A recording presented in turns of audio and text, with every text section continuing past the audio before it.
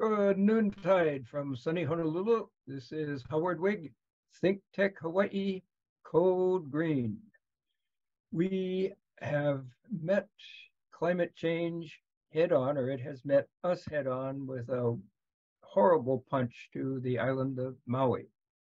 And I think Jeff Mikulina and I are both thankful that the phrase climate change keeps recurring over and over and over as this event is covered worldwide. And we mourn our friends and neighbors on Maui. So guest today, the Honorable famous Jeff Mikulina. Many of you know him from Sierra Club and many other environmental affiliations. He is now Executive Director of the Climate Coalition of the Hawaii Executive Collaborative. Welcome again, Jeff. It's been a long time since we've seen one another. So begin by telling us, what is the Hawaii Executive Collaborative? Thanks, Howard, and thanks for having me on. I just want to give a quick shout out to you. You are one of those unsung heroes. You've been working at the Energy Office for I don't know how many decades now. A lot of just important work that people don't often see, and that's with doing building code and efficiency work, and it's so critical. So thank you for all your service. Yep. So you asked about the Hawaii Executive Collaborative's Climate Coalition. This is a fairly new organization. The Executive Collaborative has been around for decades, but what we're doing with the Climate Coalition, and we've been at it for about a year, is trying to have a new conversation around climate, particularly for Hawaii's business leaders and organizations. In my experience, there's been maybe an unfortunate pattern of advocates wanting to push something at the legislature or otherwise, and sometimes we hit friction with some folks who aren't coming along necessarily with some of the changes necessary. So what we're hoping to do is to change that conversation and engage the business community and other organizations in what does it look like to operate in this new climate era that we're in? How do you be good, corporate and organizational citizens in Hawaii, given what we know now about climate? And so we're tackling this challenge in two ways. One, working with organizations to reduce their carbon footprint and set goals. So very tangible, near-term and long-term goals to eliminate their carbon footprint. And then importantly, the second part is working collectively on our systemic challenge of just changing how we do business in Hawaii. That's working at the policy side, trying to bring as much federal funds into Hawaii, but really just create a different conversation around climate change and how we are in Hawaii. Mm-hmm. And do you do that primarily through a series of meetings, Zoom meetings, in-person meetings, or what is your mechanism there? It's been a bit of both. So for example, during the last legislative session, we had bi-weekly meetings. We get about 25 to 30 organizations participate. We quickly go over kind of priority climate and energy legislation, but we decided to kind of converge on a couple of bills. One of them was an appropriation for Hawaii's Green Bank, or what's known as the GEMS program, to provide low-interest loans for largely low-income families. And that was a success. And so we're happy to see that pass, and a $50 million went to the Green Bank, which will hopefully leverage some federal funds to do even more good to get solar on folks' rooftops who otherwise couldn't participate in clean energy. So we see that as, sort of the sweet spot. Can we identify policies that we can actually influence and that are high impact? What was particularly exciting to me is when we, worked on this and submitted testimony, we had support from groups like some familiar names, Zippies, Young Brothers, Alexander and Baldwin, companies you might associate with, clean energy or climate, but they expressed support for this legislation, and we really hope to, channel that and get more of the support in, because this is how we need to behave in 2023, knowing what we know about climate. And economic benefits, quite aside from the climate, is number one. The more clean energy we have, the more dollars stay in Hawaii, and we are promoting good paying jobs. Exactly. Like that. Yeah. Yeah. And critically helping folks, again, who, otherwise wouldn't be participating. And that's I think such an important Hawaii value, that we all go together on our journey to 100% clean. So yeah, those are some of the things that we're looking at. And then I think going into the next session, particularly with the horrific just disaster in Maui, looking at resilience and adaptation, and how can we support policies and programs to really increase our resilience in Hawaii, so we know what's coming. I mean, we need to do our part on reducing emissions, and then let's strengthen Hawaii so we can work through these changes that are coming. Yeah, part of the job I do is serve as chair of the State Building Code Council, which governs all the building codes. And we are certainly looking at strengthening both homes and businesses in new construction and in renovation.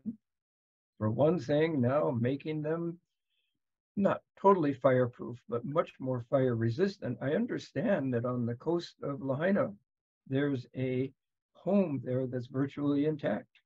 What was going on with that one? We don't know yet. But that's what we need to move toward. And doing this in a cost-effective way also. You don't have to add $20,000, $30,000 to a cost of a home in order to make it resilient. Yeah.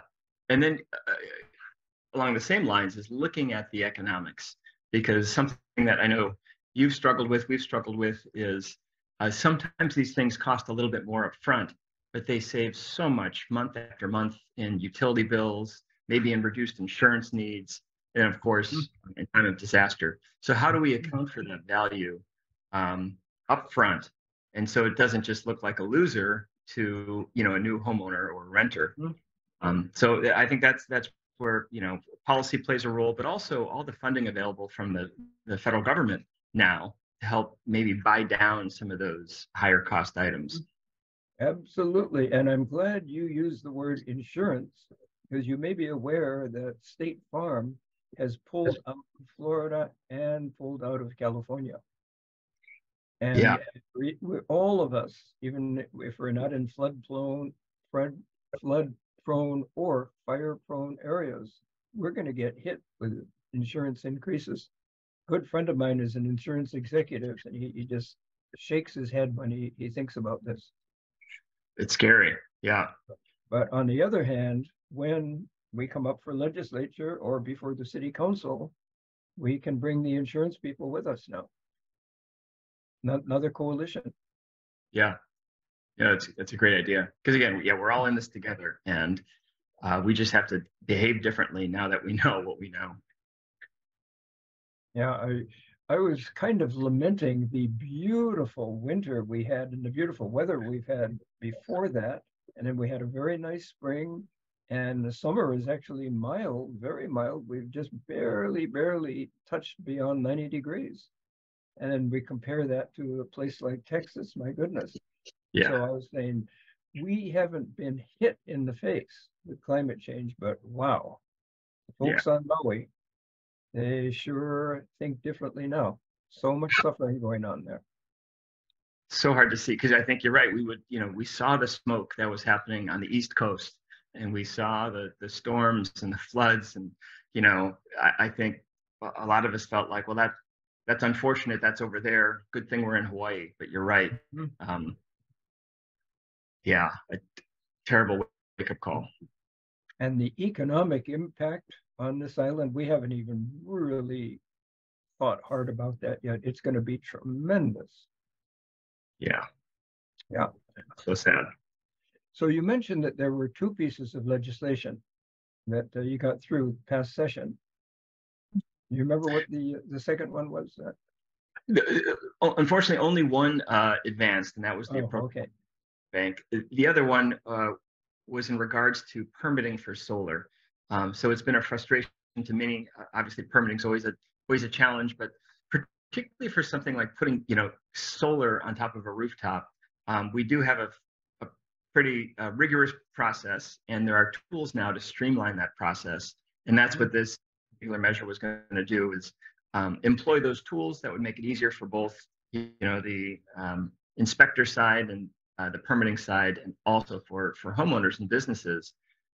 Also raising the threshold to trigger that permitting. Because again, we have over 100,000 rooftops that have solar. We know how to do this. These are licensed contractors doing this work, and we need to do a whole lot more of it. So let's break down any barriers that prevent folks from doing that. Attacking it on the financing side with things like the Green Bank, leveraging as much federal funding to help with this, and then just the nuts and bolts permitting.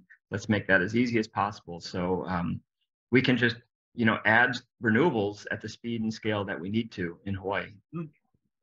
And we need that speed and scale. And I know that DPP is working really, really hard on this issue. And we secured a federal grant, which we used to hire a consultant to work directly with DPP on these issues. Great. Yeah. Great to hear. And I hear from industry that in many, many cases, solar applications are going through just like that. Oh, good. Okay. Yeah.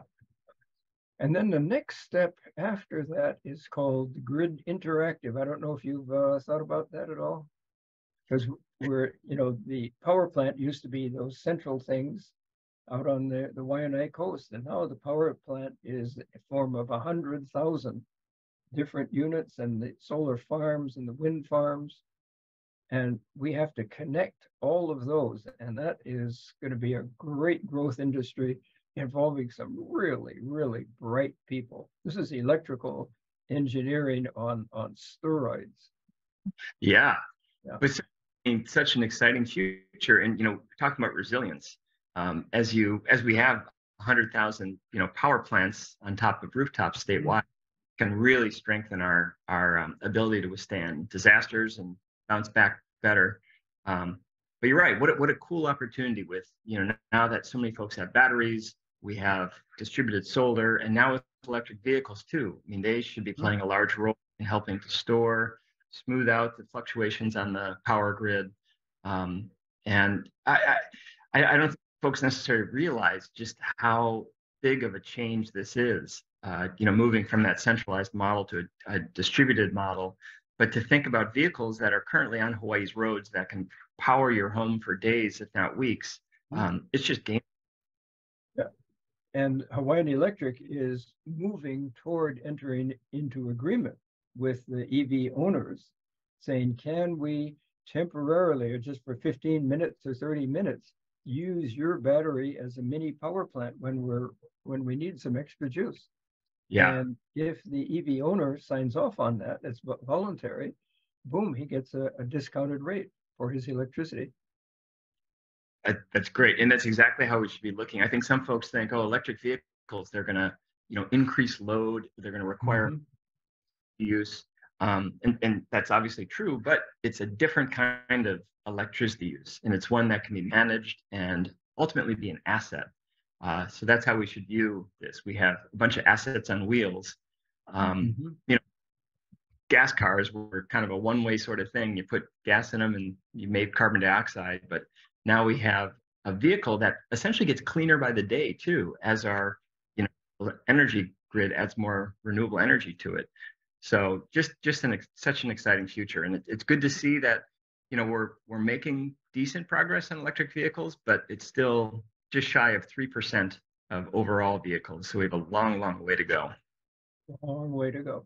And hastening that change is the fact that Hawaiian Electric is moving towards time of day pricing, where we get on a nice sunny day like today, we have much, much, much too much renewable energy being produced.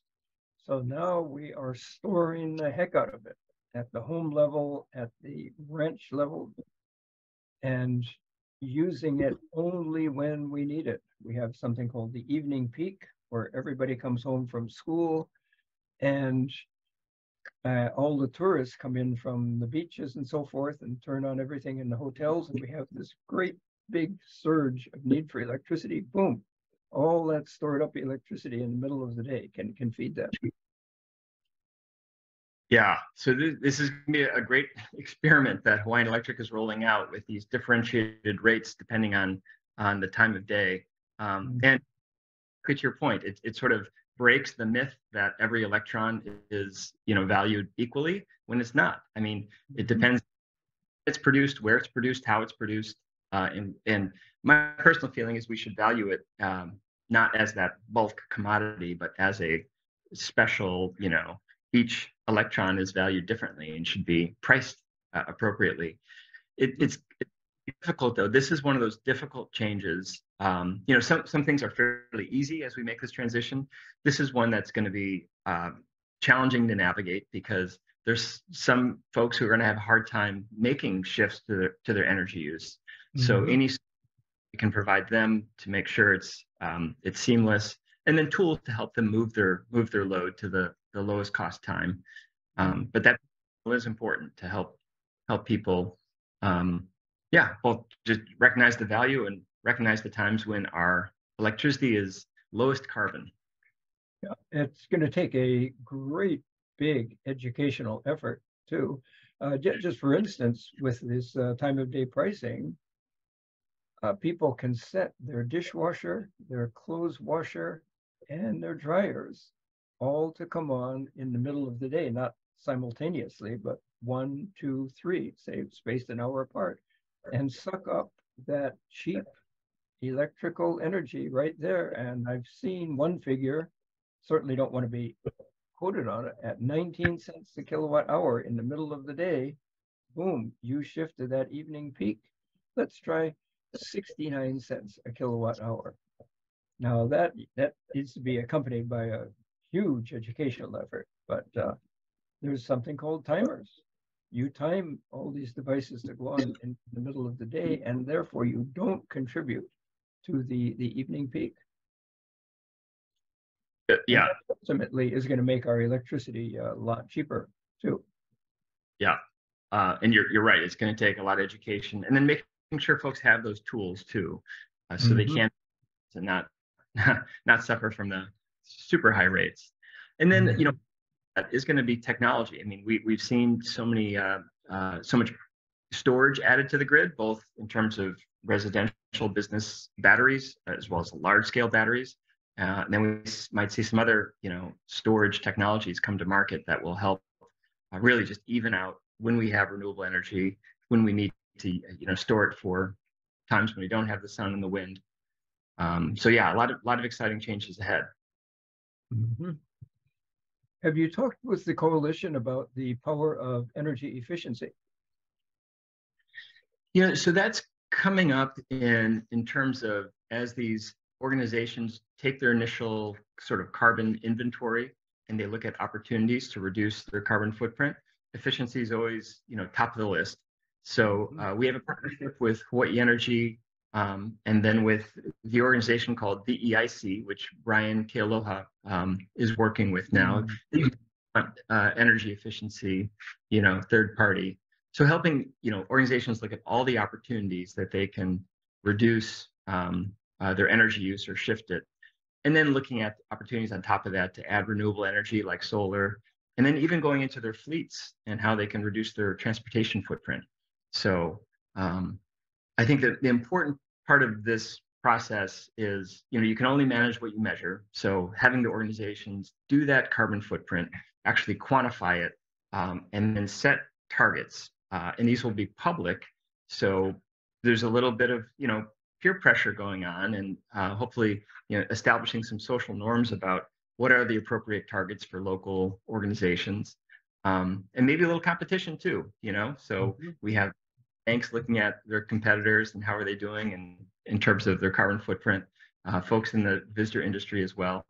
But we think Hawaii is the perfect place for this sort of initiative because it's small enough where we have those relationships and that trust among each other. And can kind of establish new norms about how we behave within our climate era here. I'll just give the best example of energy efficiency some of us are old enough to remember the incandescent lamp. That's that pear-shaped thing that got hotter than blazes. I once measured a 100-watt incandescent at 365 degrees Fahrenheit, literally hot enough to set a fire. And then we shifted to the screw-in LEDs, not LEDs, the CFLs, compact fluorescent lamps. And now we're at the LED source. The incandescent's got 15 lumens per watt. The CFL's about 45 lumens per watt. Now, this is something I track, we're up at average 90 lumens per watt, equivalent to miles per gallon, for your typical LED that you buy off the shelf. And that produces virtually no heat. I mean, you can put your hand on it and there's some heat at the base, but that's it. I know you used to do that great demonstration. You'd put a sock on the or something, and it would you just keep talking, but then you saw it start smoking. Yeah, and people would panic. Yeah. Those were kind of space heaters first and lights second. Precisely. Yeah. But hey, we just passed I think it was a few weeks back, the final incandescent phase out, right? And so the last shelves and yeah, again, a great example of sort of technology moving so quickly, and they are, I mean, almost indistinguishable from the light that people kind of grew up with.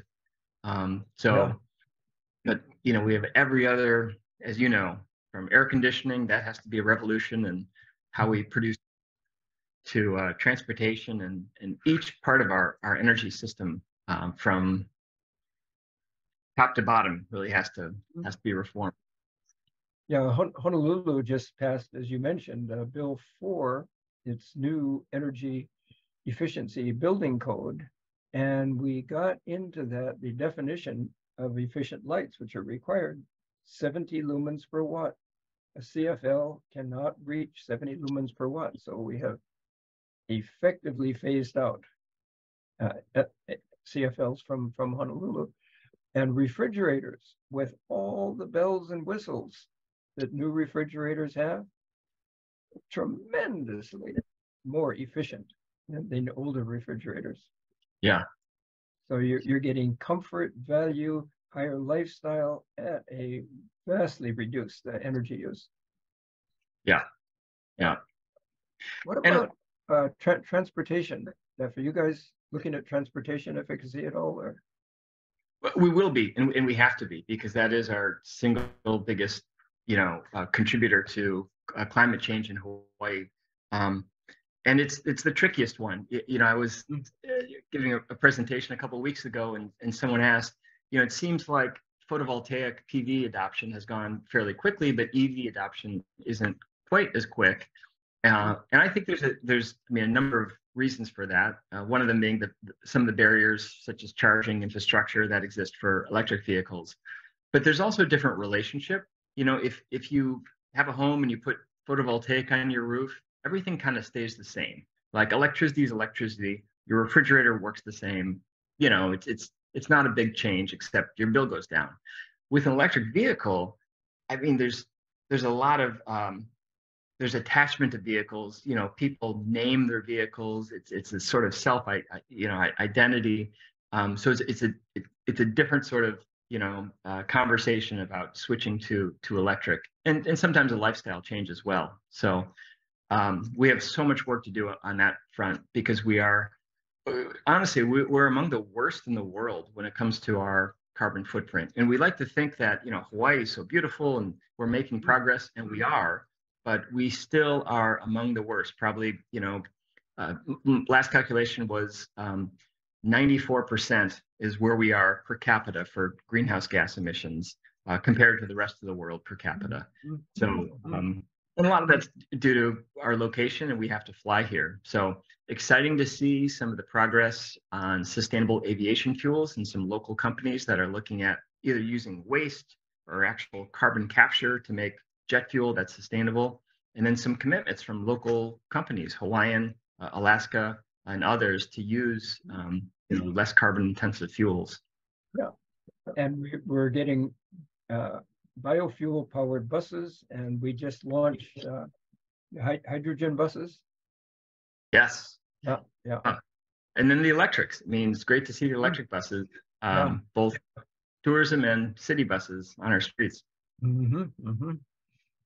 And somebody proposed to me in our final couple of minutes that all we have to do is raise the price of gasoline and by $2 a gallon and commensurately upscale the other fossil fuels and turn a lot of that money into free bus rides for everybody and subsidizing electric vehicles up one side and down the other. That's all we need to do. Simple.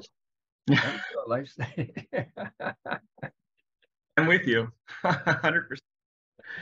And for years we pushed a policy at the legislature that was called the fee bait, which essentially would have a higher fee on gasoline-powered luxury vehicles, and then use the funds collected to subsidize more affordable electric vehicles.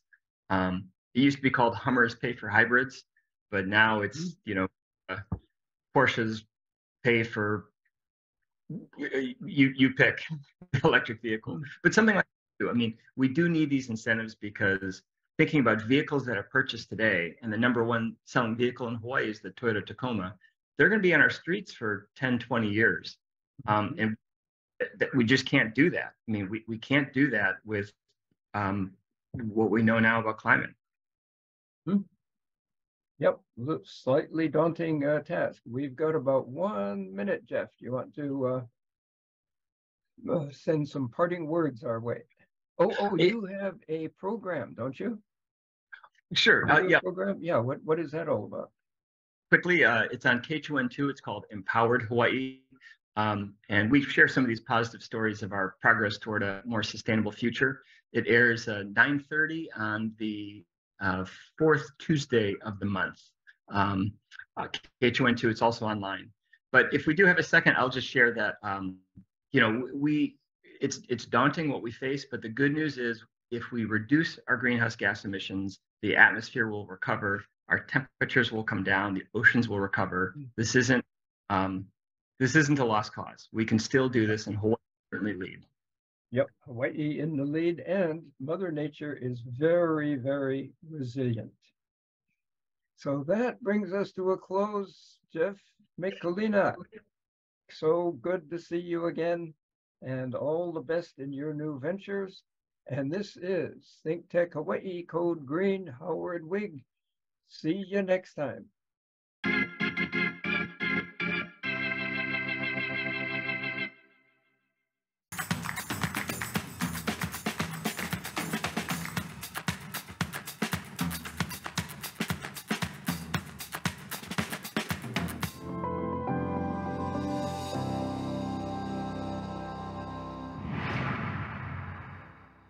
Thank you so much for watching ThinkTech Hawaii. If you like what we do, please click the like and subscribe button on YouTube. You can also follow us on Facebook, Instagram, and LinkedIn.